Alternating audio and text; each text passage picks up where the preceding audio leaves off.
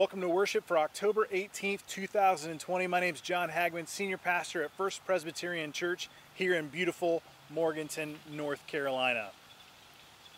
We are in our new fall series titled Pivot, Enemies of Gratitude. We have learned that nostalgia for the past can be an enemy of gratitude in the present and can hold us back from striving toward our future. We've learned that letting go of worry is not a matter of ignoring what's wrong. It's a confidence in what is right. We can let go of worry because we know God is near. We've also learned that we can pivot from entitlement and toward gratitude when we remember how awesome God is and how truly amazing God's gift of grace is. This week we'll learn how greed can keep us from living grateful lives. Friends, this season has been tough. Our world has been impacted in incredibly deep ways in 2020. Anxiety, fear, and anger have become our baseline emotions. Joy and gratitude seem like distant memories, but it doesn't have to be that way. Uncertainty about the present, let alone the future, has caused many institutions to change course or to pivot. It's a new buzzword to describe how some have adjusted while others keep plodding away, hoping for a return to normal. My hope is that this series will help us identify ways of thinking that are detrimental to gratitude. My prayer is that through our study of Scripture, that you and I will be equipped to move away from those and instead position ourselves to live lives of gratitude. Sometimes that's easier said than done, but despite our circumstances and despite how we feel, followers of Jesus are called to live in grateful response to what God through Christ has done. It's not fake or manufactured happiness. It's a joy from knowing who we are and whose we are. I pray you'll be blessed today. Church, let's be called into worship.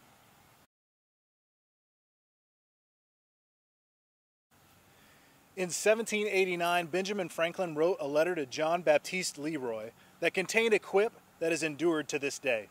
He wrote, "Our new Constitution is now established and has an appearance that promises permanency. But in this world, nothing can be said to be certain except death and taxes." Taxation without representation was a major influence of the American Revolution. The colonists resisted paying taxes to the British government because they had no say in the process, and so rebellion took place. Taxes are still a big issue today. As we barrel into a national election, the issue of taxes has been swirling. Who pays taxes and who doesn't? How much or how little do they pay? Is everyone paying their fair share? If so-and-so wins, will the tax code look different or not? On and on and on. Well, our scripture for today deals with the issue of taxes. Jews in Jerusalem were occupied by a foreign power, the Roman Empire. Jews were allowed to worship in the temple, but were taxed unfairly to support the Roman Empire and the Roman war machine. The Romans paid tax collectors to acquire the funds.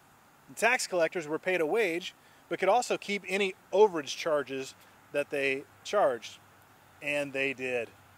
Many had the reputation for living lavishly while others struggled to survive, let alone pay. Tax collectors were despised for this. Despite paying the tax, the Jewish population had few rights because they were not viewed as truly being Roman citizens. Interestingly, this account comes to us from Matthew's Gospel. And do you recall who Matthew was? Before Jesus called him to be his disciple, Matthew was a tax collector. So hear God's word from Matthew chapter 22, verses 15 through 22. Then the Pharisees went and plotted to entrap him in what he said.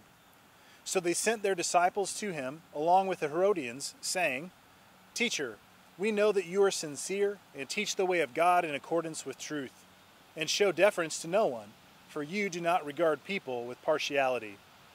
Tell us then what you think. Is it lawful to pay taxes to the emperor or not?" But Jesus, aware of their malice, said, "Why are you putting me to the test, you hypocrites? Show me the coin used for the tax." And they brought him a denarius.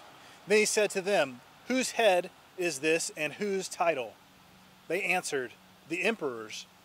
Then he said to them, "Give therefore to the emperor the things that are the emperor's, and to God the things that are God's." When they heard this, they were amazed, and they left him and went away. Friends, this is the word of the Lord. Thanks be to God. So a little social background of this first century scene is helpful as we dive in to what is actually going on here and what Jesus is actually teaching. Josephus, a first century Romano Jewish historian, observed and recorded that there were distinct groups within Judaism at this time. First, there were the Essenes, who were an exclusive group of folks who were super strict and believed the temple was corrupt. They removed themselves from worship and society. They were devoted to study and became nearly monastic. The Pharisees were the largest, most influential, and popular group. They were involved in government, community, and religious practices. They focused on both the oral and written law and table fellowship. When you and I think about Jewish practice and belief in the Bible, this is most likely the group that the majority of us think about. Next, we have the Sadducees, who consisted of priestly, aristocratic, and military circles. Sadducees were often accused of pursuing wealth and higher social status. My undergrad religion professor, he liked to remind us of these folks by saying this: they denied resurrection and the existence of the afterlife, so they were sad, you see. Terrible Bible joke, but it helps. They rejected the oral law and focused instead on temple worship. Zealots were passionate about liberty. They believed that they must act on God's behalf or the Lord would punish the entire nation of Israel. Zealots looked to incite an uprising of the people to expel the Romans from the Holy Land. And so our passage from today, Matthew shows the Pharisees have decided to kill Jesus and are seeking to trap him by asking him to teach on controversial topics. Matthew shows this happening 3 times in succession, starting with this question today about taxation, then on resurrection, which would get the Sadducees all riled up, and then finally about the greatest commandment in Hebrew Scriptures. Ironically, Jesus affirms the position of the Pharisees all 3 times, despite their intent to discredit and to kill him. Matthew also mentions Herodians. Herodians were a political party of Jews who were way more Hellenistic and benefited quite nicely from Roman rule. They wanted to keep the dynasty of Herod the Great on the throne in Judea. Needless to say, the Herodians didn't exactly get along well with any of the other groups. So why is all this important? Well, Matthew says the Herodians and the Pharisees are the ones who come to Jesus. These 2 groups would have been a really weird mix. They're unlikely allies. This is the embodiment of the classic adage, the enemy of my enemy is my friend. If Jesus says that it is unlawful to pay taxes, as the Pharisees thought but would never teach publicly, then the Herodians and the Romans would see him as an instigator. But if Jesus says that it's okay to pay the tax, then the Pharisees would see him as anti-Torah, and the Zealots would lose their minds and start stoning him for going against God's word. Jesus sees through their malice and their trap. Why are you putting me to the test, you hypocrites? The word in the original language is a word used in the theater for actors. Hypokrites, one who wears a mask, one who pretends to be something they're not. So after calling them hypocrites to their face, Jesus asks for a coin. But why would he do that? Because for the Jews, the Roman coin itself was a problem. The Jews believed that graven images were appalling to God. You may recall they got into some trouble back in the wilderness for making a golden calf. Now, the only acceptable currency to pay the Roman tax was Roman coin. The conversation with the Herodians and the Pharisees takes place in the temple area, a holy place, a place of worship, sacred ground for the Jewish faithful. Here, in this holy place, devoted to the worship of the God of Israel, Jesus asks for a coin. But he doesn't have one. Who does? The Pharisees, the Herodians, the Jewish faithful. Jesus takes the coin and asks whose face is on the coin. In Greek, the word is icon. Whose icon is on this coin? The denarius was the most common coin and was stamped with the image of Emperor Tiberius. It was inscribed with words that read, Tiberius Caesar, son of the divine Augustus, high priest.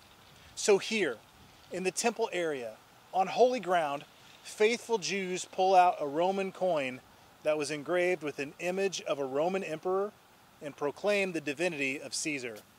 This would have been way more than hypocrisy, it's blasphemy. They acknowledge their participation in the economic system made possible by Rome, even having Roman coins in the temple area.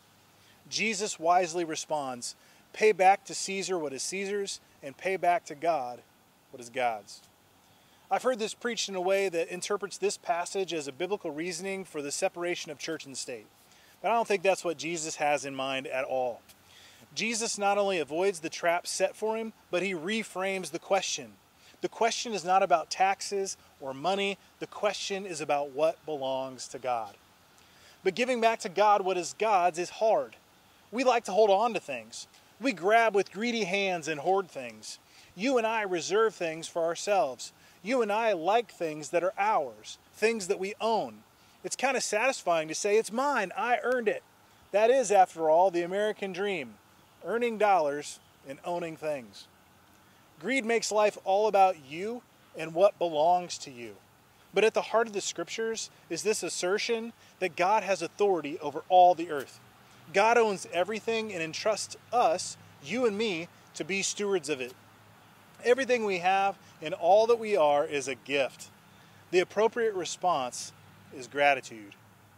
We look after things and take care of God's gifts and offer them back to God because, after all, it's all God's anyway. Stewardship is about asking what belongs to God and placing it with gratitude back into God's hands. Knowing and living like it's all God's anyway takes tremendous faith. It takes an attitude of gratitude and an awareness and recognition of all the blessings God has bestowed. Too often, though, you and me, we cling too tightly to things. The stuff we've been asked to steward can easily become an idol. Pretty soon we can succumb to our greed and avarice. We like power. We like owning things. We like our status and meaning and value in our stuff. We find our status and meaning and value in our stuff.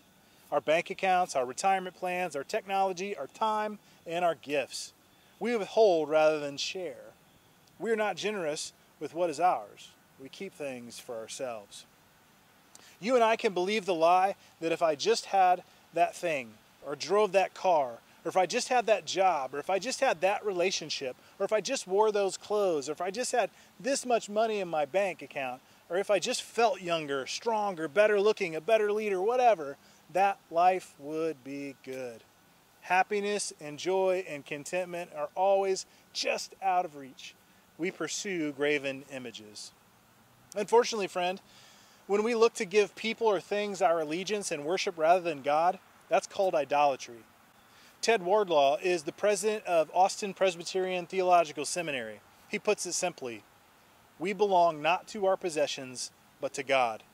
Christians may have to pay the emperor the tax, but that does not mean a neat division of loyalties that ends up giving Caesar far more than is due.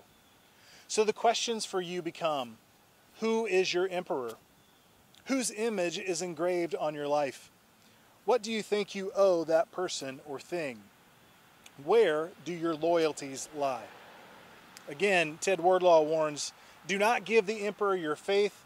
Do not give the emperor your ultimate allegiance. Do not forge a relationship with the emperor that forces you to figure out how God can rightly fit into the emperor's pocket. But there's good news, friends. We can pivot away from idolatry and greed. By remembering that we are made in the image of God and now bear God's image, remembering that we are bought with a price, the precious blood of Jesus Christ, remembering that God is sovereign over all creation and that everything is the Lord's, we can live our lives in grateful response for the tremendous gifts that God has given. Gratitude and generosity are the antidotes for idolatry and greed. When you wake up in the morning, make a short list of things you're grateful for. Take just a few seconds to give thanks to God for waking up, for the breath that fills your lungs, for the beauty of a fresh new day, for family and friends, whatever comes to mind. When you go to bed at night, give thanks for the things that happened that day, for the good things that God blessed you with, for the opportunities to learn and grow from. Everything can be a cause to pivot toward gratitude. When someone comes to mind in the middle of the day, reach out and let them know you're grateful for them. It's amazing what happens when you tell people you are thinking of them, that you're praying for them, and that you're grateful for them. We can remind each other when we see God at work, and we can point out God's image in each other. So imagine how you might show generosity this week. Who might you show generosity toward? Now, generosity does not always involve money, but sometimes it does. Who might you bless? Who might you reach out and connect with? Who can you bless with a phone call or a text message or an email or a Facebook message or slide into those DMs or whatever you kids are doing these days? How might you steward God's gifts to bless others? Where can you give of yourself? Where can you volunteer? Where can you make a donation? Again, gratitude and generosity are antidotes of idolatry and greed. And so may you know what belongs to whom. May you pivot from idolatry and greed toward gratitude and generosity. And in grateful response to our gracious God, may you live with a grateful heart, with open hands, ready to give generously because it's all God's anyway. In the name of the Father, and the Son, and the Holy Spirit, amen.